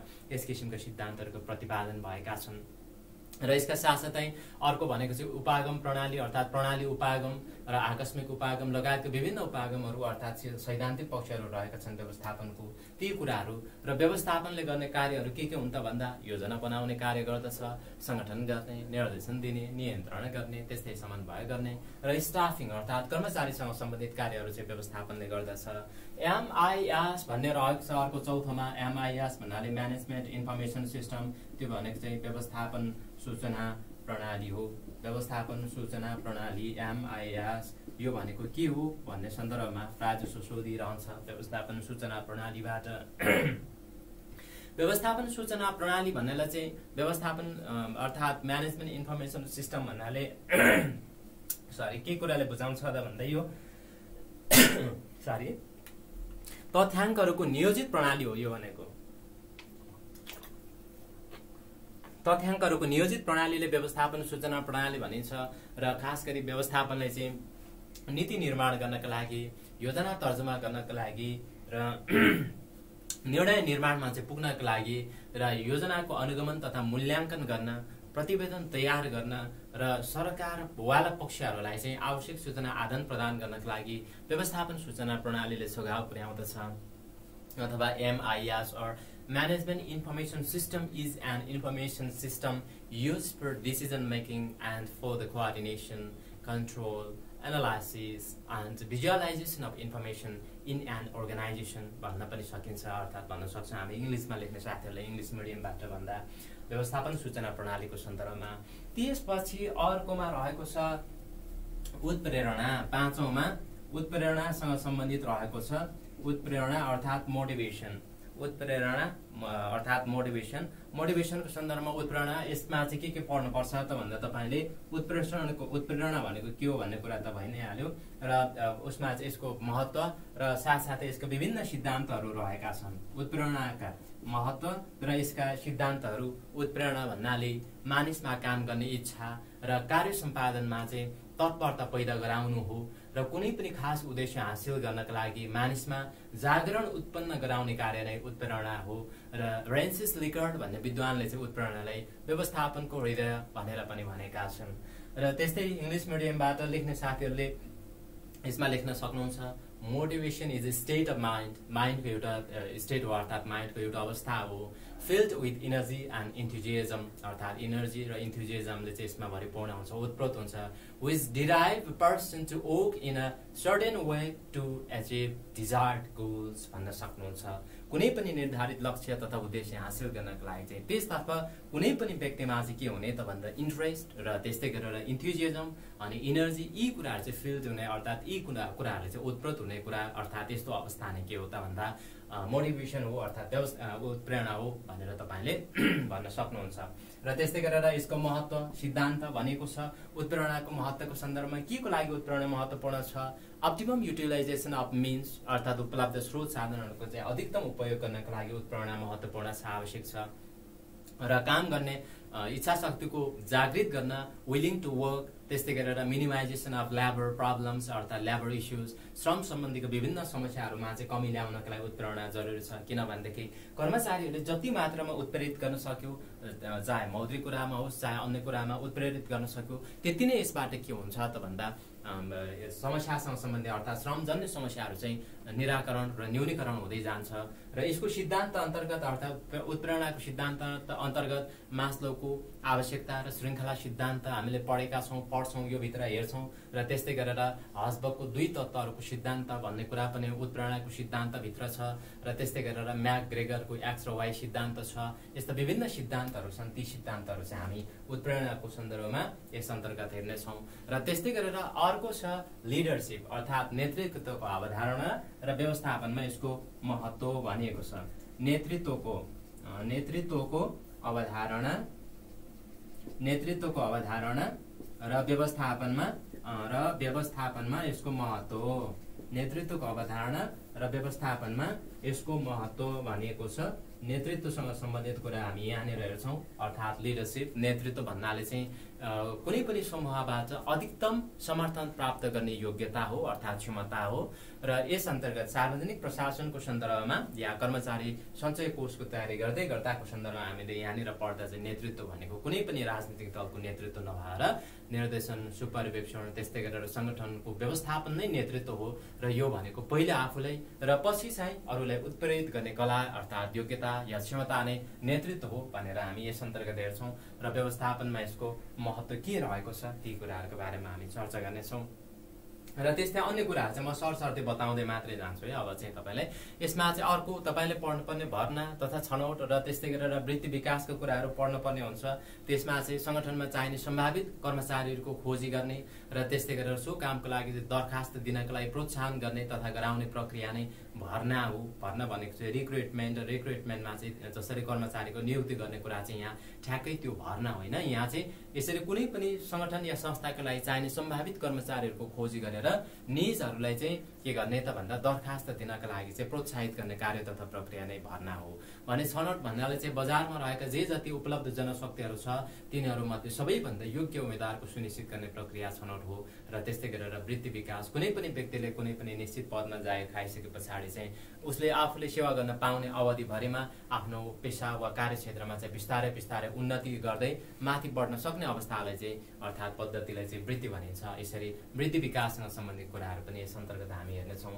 अनि त्यस पछाडि अर्को छ कार्य सम्पादन मूल्याङ्कन। कार्य सम्पादन मूल्याङ्कन भन्नाले कर्मचारीहरूको व्यक्तिगत गुणको लेखाजोखा गर्ने कार्य नै कार्य सम्पादन मूल्याङ्कन हो। र यो कर्मचारीको क्षमता र त्यस्तै गरेर उसको भावी कार्य सम्पादनको सम्भावनाको निर्क्युल गर्नका लागि चाहिँ कार्य सम्पादन मूल्याङ्कन गर्ने गरिन्छ। अनि त्यस पछाडि अर्को जनसम्पर्क भन्ने रहेको छ 9 मा। जनसम्पर्कको सन्दर्भमा चाहिँ अर्थात् यो पब्लिक रिलेसन, सरकारी प्रशासनलाई चाहिँ खास गरेर आफ्नो कस्टमर अर्थात् सेवाग्राही व्यक्ति, संस्था तथा सरकारवालाहरूसँग चाहिँ कायम गर्ने जुन पेसागत अर्थात् अफिसियल सम्बन्ध छ त्यही सम्बन्धलाई नै के भनिन्छ त भन्दा जनसम्पर्क भनिन्छ। सम्बन्धित सूचनाको सञ्चार तथा सञ्जालीकरण नै जनसम्पर्क हो भन्न सकिन्छ। यसरी यस अन्तर्गत चाहिँ जम्मा 10 वटा टपिकहरू रहेका छन् कार्यालय व्यवस्थापन अन्तर्गत। यो 40 यसबाट 40 अङ्क भारको प्रश्न सोधिन्छ अर्थात् यसबाट चाहिँ 40 अङ्क भार रहेको छ। र अन्त्यमा रहेको छ अर्को सार्वजनिक सेवा प्रवाह र त्यस पछाडि सेवाग्राहीको दायित्व तथा अधिकारसँग सम्बन्धित कुराहरू रहेका छन् जसमा आम नागरिकको सर्वोत्तम हित र उन्नतिको लागि गरिने सेवा नै के हो त भन्दा सार्वजनिक सेवा हो। अझै पनि यसरी बुझ्नुहोस्, आम नागरिकको सर्वोत्तम हित र त्यस्तै गरेर अर्को चाहिँ उन्नतिको लागि प्रवाह गरिने जुन सेवा छ यस्तो सेवालाई सार्वजनिक सेवा भनिन्छ। र त्यस्तै गरेर सार्वजनिक सेवालाई चाहिँ राज्य वा सेवाग्राहीसम्म या भनौँ नागरिकसम्म पुर्याउने जुन प्रक्रिया छ, पद्धति छ, तरिका छ, विधि छ यसलाई चाहिँ सार्वजनिक सेवा प्रवाह भनिन्छ। र सार्वजनिक सेवा प्रवाह चाहिँ के हो त भन्दा सार्वजनिक प्रशासनको एउटा आधारभूत जिम्मेवारीको रूपमा रहेको हुन्छ। उतापट्टि फेरि नागरिकको लागि चाहिँ सरल, सहज र सुलभ रूपमा चाहिँ यस्ता भरपर्दो सार्वजनिक सेवा प्राप्त गर्नु नागरिकको अधिकारको रूपमा रहेको हुन्छ। In this way, you can say public service is a service which is provided by government to people, especially either directly or by financing provision of services. We can say the business of supply, that's known as the public service delivery, a commodity such as the various types of the electricity or gas, and similarly various types of the services such as the transportation services and many more other. That's to any or to all the members of the society or of the community. That's known as the public service delivery. Public service delivery भन्नाले चाहिँ यो कुरालाई जनाउँदछ। खण्ड क अन्तर्गत कार्यालय व्यवस्थापन भित्र तपाईले पढ्नुपर्ने भन्ने कुरामा चाहिँ यति कुराहरू यी कुराहरू उल्लेख रहेका छन्। आगामी दिनहरुमा म तपाईहरुलाई यो टपिकमा कसरी परीक्षामा एकदमै बेटर र राम्रो तरिकाले लेख्न सक्नुहुन्छ अथवा लेख्न सकिन्छ के कुरा सोधिन्छ त्यसलाई कसरी लेख्ने भन्ने कुराहरुको बारेमा तपाईले जानकारी दिनेछु अर्थात हामी यसरी हेर्नेछौँ। र त्यसपछि अर्को खण्ड ख रहेको छ। यसमा चाहिँ लेखाको परिचय र सिद्धान्त भन्ने रहेको छ। खण्ड ख मा चाहिँ लेखाको परिचय र त्यस्तै गरेर सिद्धान्त भन्ने रहेको छ अर्को खण्ड ख मा। यस अन्तर्गत फर्स्ट पेपरमा है खण्ड ख मा जसमा चाहिँ कुनै पनि संगठनमा हुने आर्थिक कारोबारलाई व्यवस्थित, यथार्थपरक र पारदर्शी ढङ्गले लिपिबद्ध गर्ने कार्य नै सामान्य अर्थमा लेखा हो भन्ने कुरा हामीलाई थाहा छ। र लेखा भन्नाले चाहिँ प्रचलित ऐन कानुन अनि नीति निर्णय, त्यस्तै गरेर नियम, कार्यक्रम अनि यसका साथसाथै आदेश तथा मापदण्ड समेतलाई आधार मानेर कारोबारको यथार्थ विवरण देखिने गरी राखिने अभिलेख वा खातालाई लेखा भनिन्छ हैन। यो सन्दर्भमा लेखाको परिचय र सिद्धान्त भन्ने अर्को टपिक छ। यसबाट पनि तपाईले यो माथिल्लोबाट पनि 40 अङ्क भएको सोधिन्छ, यो तल्लोबाट अर्थात् यो टपिकबाट पनि लेखाको परिचय र सिद्धान्तबाट पनि तपाईलाई 40 अङ्क भएको सिद्धान्त कुराहरू चाहिँ सोधिन्छ। र जसमा चाहिँ यो समूह ख अन्तर्गत यसो चाहिँ भयो है। यसमा चाहिँ लेखा यो बाट चाहिँ लेखा छ, जसमा चाहिँ मैले पहिलोमा 1 नम्बरमा रहेको लेखाको परिचय र सिद्धान्त भनेर तपाईँले बताएँ। यसबाट ती कुराहरू सोधिन्छ, लेखा भन्नाले के हो अर्थात् लेखाभित्रको कुराहरू आउँछ समूह खमा। र त्यस्तै गरेर यसमा लेखा प्रणालीको सिद्धान्त, लेखा प्रणाली चाहिँ रियलिस्टिक हुनुपर्दछ। त्यस्तै गरेर यसमा चाहिँ कन्सिस्टेन्सी अर्थात् यो चाहिँ एकरूपता हुनुपर्दछ लेखा प्रणालीमा। अर्को कुरा भनेको चाहिँ ट्रान्सपरेन्सी अर्थात् पारदर्शिता हुनुपर्दछ। र त्यस्तै गरेर मेटेरियालिटी अर्थात् सान्दर्भिकता हुनुपर्दछ, कन्ट्रेक्चुअलिटी हुनुपर्दछ, अकाउन्टेबिलिटी अर्थात् जवाफदेहिता। यी कुराहरू चाहिँ लेखा प्रणालीका सिद्धान्त हुन् भनेदेखि त्यस्तै गरेर अर्को दोस्रोमा चाहिँ दोहोरो लेखा प्रणाली र यसका विशेषताहरू भनेको छ। दोहोरो लेखा प्रणाली भन्नाले कुनै पनि संगठन वा व्यवसायमा भएका कारोबारमा दुवै पक्षको प्रभाव देखिने गरेर राखिने उसलाई चाहिँ अभिलेखलाई चाहिँ अर्थात् लेखालाई चाहिँ दोहोरो लेखा प्रणाली अर्थात् दोहोरो लेखा प्रणाली भन्ने गरिन्छ। ड्युअल इन्ट्री अकाउन्टिङ सिस्टम भन्ने गरिन्छ। कसले आम्दानी गर्यो अनि त्यस पछाडि कसमा चाहिँ कति दायित्व सिर्जना भयो र त्यस्तै गरेर के कति मात्रामा कति खर्च भयो भन्ने जस्ता कुराहरूको स्पष्ट रूपमा देखिने गरेर यसमा चाहिँ इन्ट्री गरिन्छ, जसले हामी ड्युअल इन्ट्री अकाउन्टिङ सिस्टम अर्थात् दोहोरो लेखा प्रणालीको सिद्धान्त भनेर भन्छौँ। लुका पेकियोलीले चाहिँ सबैभन्दा पहिला इटालीका हुने नै यिनले अकाउन्टिङ अफ भेनिस भनेर चाहिँ यसको सम्बन्धमा व्याख्या गरेका थिए। त्यसैले पनि उनलाई लेखा प्रणालीका पिता भनेर पनि चिनिन्छ भन्ने कुरा हामीले यसमा हेर्नेछौँ पछिल्ला दिनहरूमा डिटेल्समा। खालि सिलेबसको बारेमा यसरी तपाईँले आधारभूत कुराहरू चाहिँ थाहा पाउनुपर्छ भन्ने कुरा हो। र त्यस पछाडि तेस्रोमा अर्को रहेको छ सन्तुलन परीक्षण भनेको छ। सन्तुलन परीक्षण भनेको चाहिँ वित्तीय कारोबारहरूका लागि तयार गरिएको प्रारम्भिक अभिलेखहरू ठिक भए वा नभएको अनि त्यस्तै गरेर सम्बन्धित खाताहरू ठिकसँगले प्रविष्ट भनिन्छ, त्यसमा चाहिँ इन्ट्री गरिए या नगरिएको परीक्षण गर्नका लागि चाहिँ यसरी तयार गरिने संक्षिप्त विवरण नै सन्तुलन परीक्षण हो। सन्तुलन परीक्षण भन्नाले चाहिँ के बुझिन्छ भन्ने सन्दर्भमा। र त्यस्तै गरेर अर्कोमा आय व्ययको विवरण भनेको छ। आय व्यय भन्नाले कुनै पनि कार्यालयको आम्दानी र खर्चको विवरणसँग सम्बन्धित कुराहरू हुन् र यसले कुनै पनि कार्यालयको समग्र वित्तीय क्रियाकलापहरूको झलक दिने गर्दछ। यसबाट त्यस्तो कार्यालय नाफा वा घाटामा के कसरी सञ्चालन भइरहेको छ भन्ने कुराहरू चाहिँ थाहा पाउन सकिन्छ भने। त्यस्तै गरेर अर्को छ ब्यालेन्स सिट अर्थात् जसलाई चाहिँ वासलात भनिन्छ। वासलात भन्नाले ब्यालेन्स सिट भन्नाले चाहिँ कुनै पनि संस्थाको आर्थिक स्थिति जस्तै क्यापिटलको कुरा अर्थात् पुँजी अनि त्यस्तै गरेर प्रोपर्टी अर्थात् सम्पत्ति, त्यस्तै गरेर रेस्पोन्सिबिलिटी अर्थात् दायित्वको यथार्थ जानकारीको लागि तयार गरिने जुन विवरण छ त्यसलाई ब्यालेन्स सिट भनिन्छ अर्थात् यसलाई चाहिँ वासलात भनिन्छ। वासलातलाई संस्थाको कुनै पनि संस्थाको चाहिँ कानुनी मान्यता प्राप्त विवरणका रूपमा समेत लिइने गरिन्छ।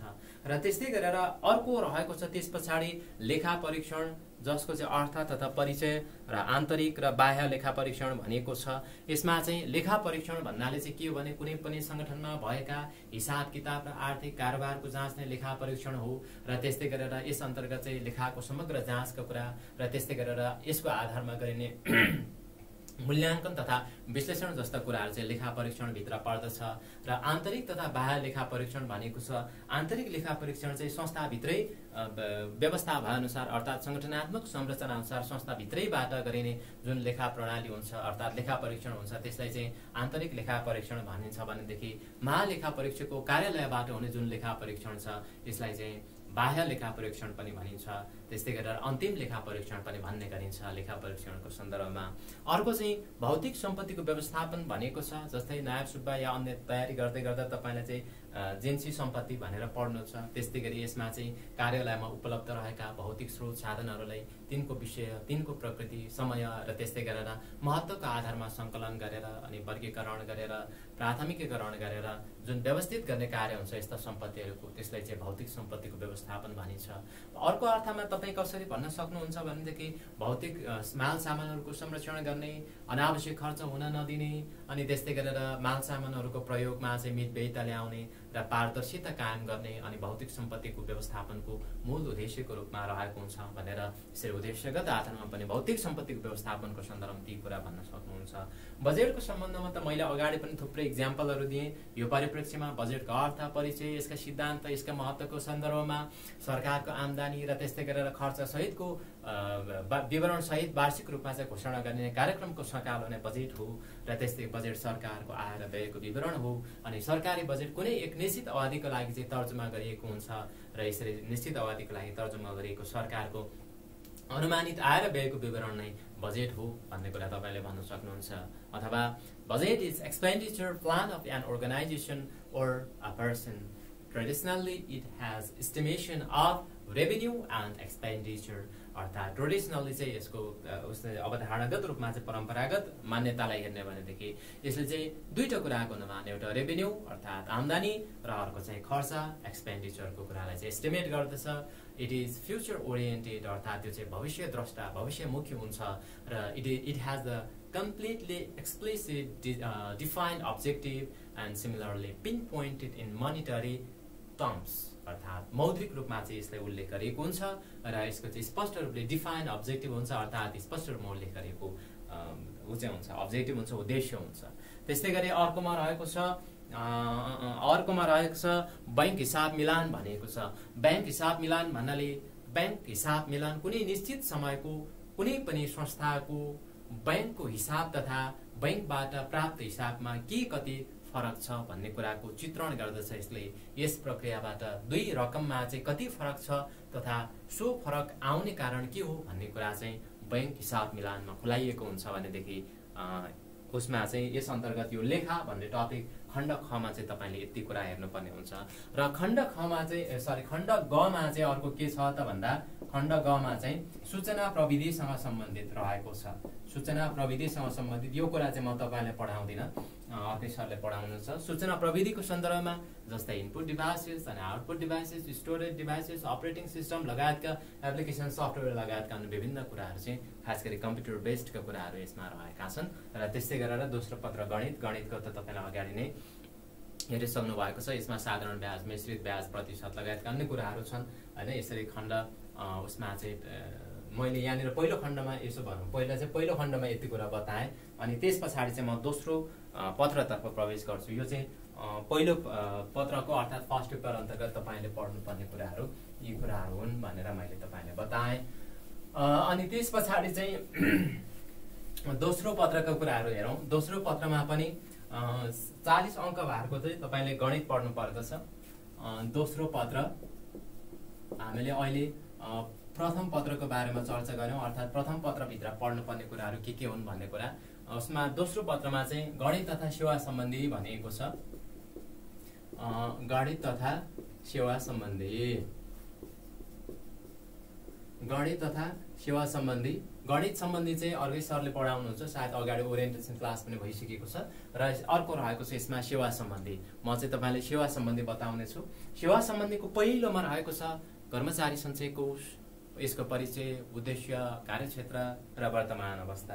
कर्मचारी सञ्चय कोष नेपाल राष्ट्र ब्याङ्क पछाडिको दोस्रो एकदमै राम्रो संस्था हो र तपाईँले यहाँनिर आफ्नो नाम सेक्युर गर्न सकेपछि यसमा तपाईँले थाइसके पछाडि कुनै पनि दिन पछुताएर पछाडि फर्केर हेर्नुपर्ने अवस्था अर्थात् त्यस्तो किसिमको भन्नाले कर्मचारी सञ्चय कोषमा काम गर्ने कर्मचारीलाई विभिन्न सेवा सुविधाहरू रहेका छन् र कर्मचारीहरू यसमा सन्तुष्ट रहेका छन्। त्यो हिसाबले पनि हेर्दा कर्मचारी सञ्चय कोषमा तपाईँले यसरी तयारी गर्दै गर्दा, मेहनत गर्दै गर्दा यसमा चाहिँ तपाईँको राम्रो रोजाइको क्षेत्र पनि हो भनेर मैले यहाँनिर उल्लेख गरेँ।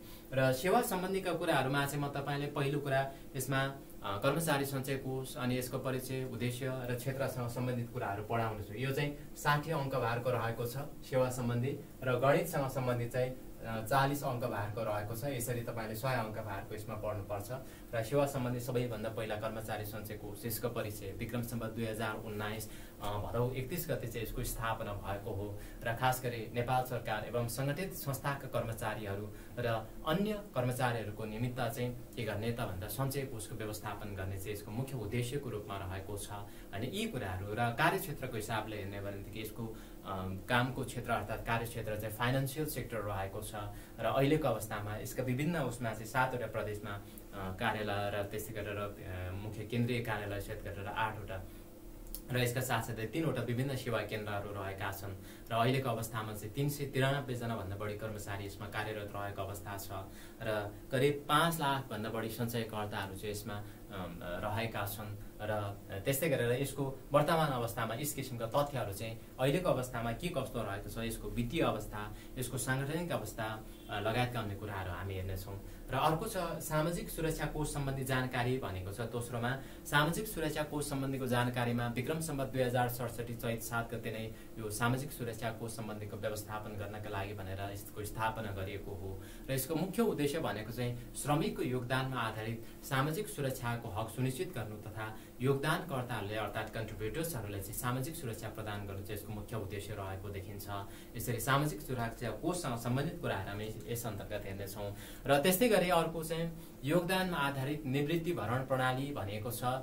निवृत्ति भरण कोष 2075 आइसके पछाडि निवृत्ति भरण कोष ऐन 2075 आइसके पछाडि चाहिँ योगदानमा आधारित निवृत्ति भरण कोषको व्यवस्थापन सुरु भएको हो, जसको मुख्य व्यवस्थापकीय जिम्मेवारीमा चाहिँ सञ्चय कोष रहेको छ र यस अन्तर्गत निजामती सेवा, त्यस्तै गरेर नेपाली सेना, नेपाल प्रहरी, सशस्त्र प्रहरी बल नेपाल र विशेष सेवाका विक्रम सम्वत 2076 साउन 1 गतेदेखि अर्थात् साउनदेखि नयाँ नियुक्ति भएर आएका कर्मचारीहरूले पेन्सन नभएर यसमा चाहिँ योगदानमा आधारित निवृत्ति भरण प्रणालीबाट चाहिँ आफूले चाहिँ पेन्सन पाउने भन्ने व्यवस्था छ। जसरी अहिले निजामती सेवा होस् या अन्य जुनसुकै स्थायी सेवाका सार्वजनिक निकायमा रहेको स्थायी सेवाका कर्मचारीहरू उनीहरूको चाहिँ 10% रकम कट्टा गरेर नेपाल सरकारले त्यसमा 10% रकम थप गरेर चाहिँ अनि त्यहाँबाट सञ्चय कोष जम्मा गरिदिने व्यवस्था छ। त्यसै गरी यो निवृत्ति भरण प्रणालीमा पनि कर्मचारीको तलबबाट 6% रकम कट्टा गरेर नेपाल सरकारले 6% थप गरेर चाहिँ निवृत्ति भरण कोषमा चाहिँ जम्मा हुने भन्ने व्यवस्था रहेको छ हैन। ती कुराहरू हामी पछि हेरौँ डिटेल्समा। अनि त्यस्तै गरेर स्वास्थ्य बिमाको अवधारणा र महत्त्व, स्वास्थ्य बिमा कार्यक्रम खास गरी स्वास्थ्य सेवा उपयोगको क्रममा हुने जुन अनियोजित रूपमा चाहिँ खर्चको जोखिमलाई अग्रिम व्यवस्थापन गर्दै वित्तीय संरक्षण प्रदान गर्ने अनि त्यस पछाडि अवधारणा यस किसिमको अवधारणा अन्तर्गत नेपाल सरकारले ल्याएको सामाजिक सुरक्षा कोष अन्तर्गत अर्थात् सामाजिक सुरक्षा सम्बन्धमा रहेको एउटा कार्यक्रम हो स्वास्थ्य बिमाको अवधारणा हैन। त्यो कुरा अन्तर्गत चाहिँ यी कुराहरू हामी हेर्नेछौँ।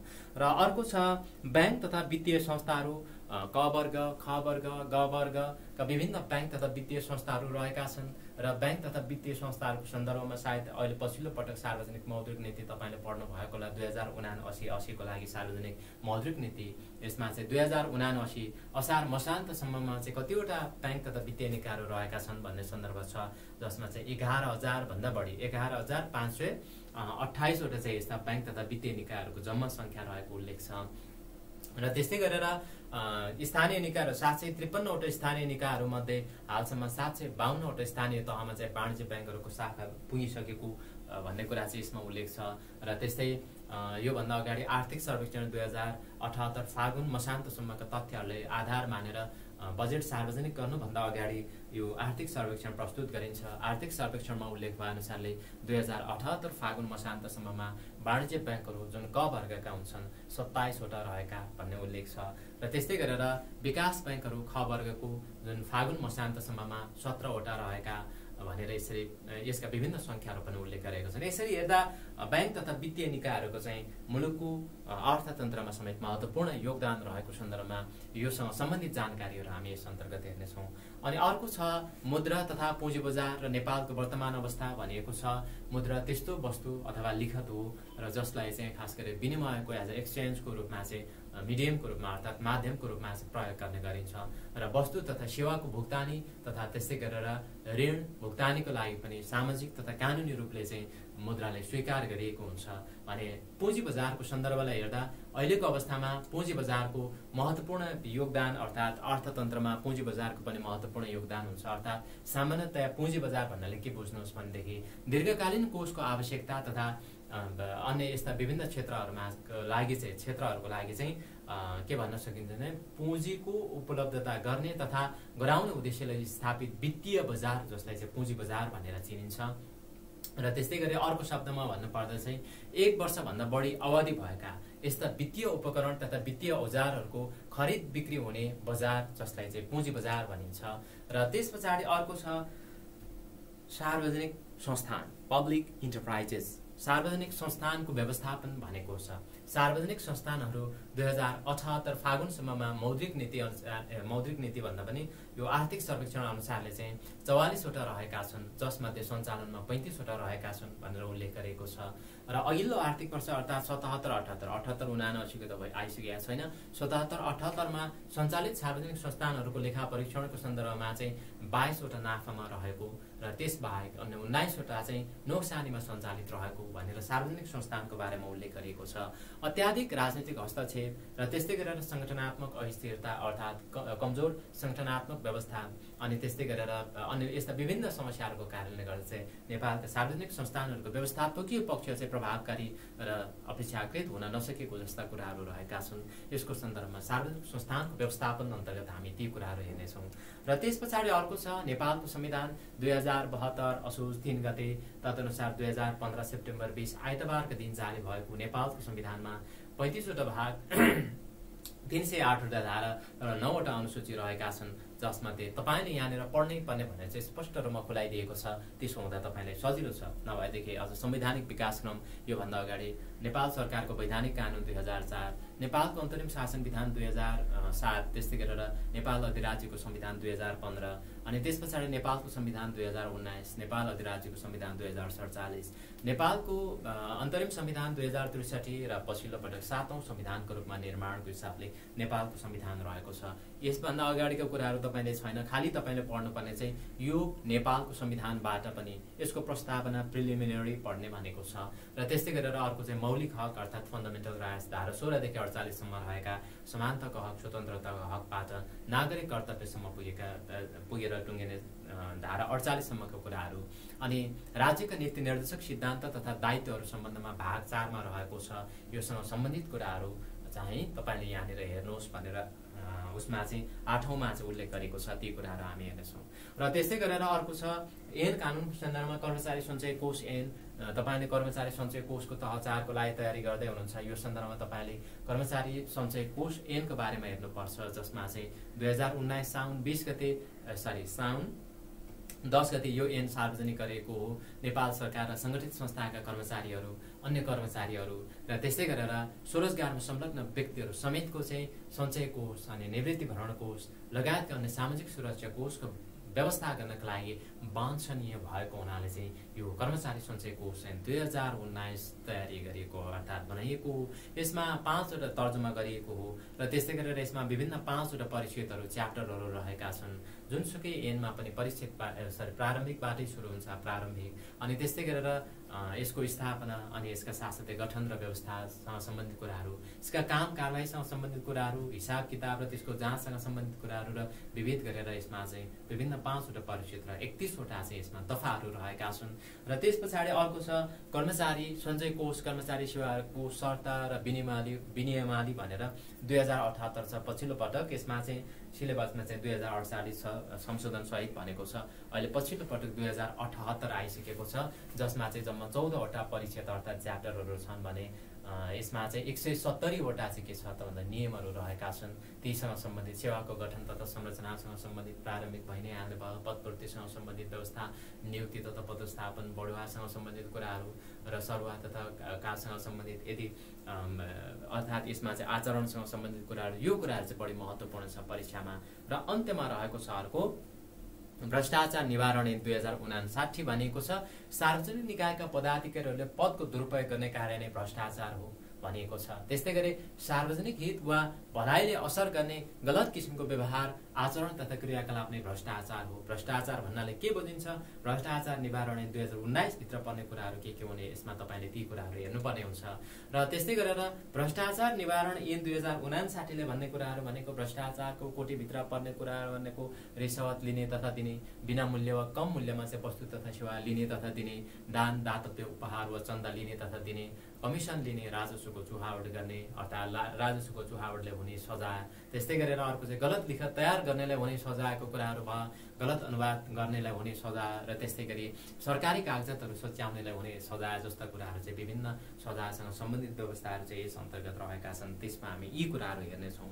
भन्दै आज ओरिएन्टेसन क्लासमा तपाईँले पढ्नुपर्ने कुराहरू यी हुन्। यी कुराहरूमा चाहिँ प्रथम पत्र र दोस्रो पत्रका रिटर्नतर्फका यी कुराहरूमा चाहिँ म तपाईँलाई जानकारी दिनेछु भन्दै आजको यो ओरिएन्टेसन क्लासलाई चाहिँ म यहीँनिर टुङ्ग्याउँछु। अब यतिन्जेल यो क्लास हेर्नुभयो अर्थात् सहभागिता हुनुभयो। भोलिबाट हामी यो क्लासलाई कन्टिन्यू गर्नेछौँ र यदि तपाईँ एडमिसन हुन बाँकी हुनुहुन्छ भने चाहिँ सम्पर्क गर्नुहोस् र तपाईँले एडमिसन गर्नुहोस्, तयारी गर्नुहोस्। त्यही अनुसारले यसको कुल फिस अर्थात् टोटलमा चाहिँ 4500 यो दुईवटा पेपरका लागि 4500 रहेको छ र त्यस्तै गरी यसका साथसाथै क्लासहरू प्रायः जसो बिहान हुनेछ र त्यस्तै गरेर बेलुका पनि हुनसक्छ। तपाईँको अनुकूल अनुसारले चाहिँ तपाईँले यसमा जोइन गर्न सक्नुहुनेछ, जोइन हुन सक्नुहुनेछ भन्दै आजको लागि यो ओरिएन्टेसन क्लासमा सहभागी हुनुभयो त्यसको लागि तपाईँहरू सबैजनालाई धेरै धेरै धन्यवाद दिँदै आजको लागि यो क्लास यहीँ सकिन्छ। Thank you, bye bye.